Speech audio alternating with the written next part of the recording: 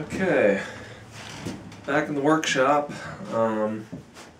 testing out a new setup on this guitar. The video that I did before, I was using silicon steel strings, and I was finger picking a blues ragtime kind of thing. And now I got the guitar set up a little bit differently. I've got 80-20 bronze strings on it, and I'm going to use a pick, and I've got it to a drop D tuning. So I'm trying to get a big sound out of this little box here, a sonorous resonance sound, and test that out for now.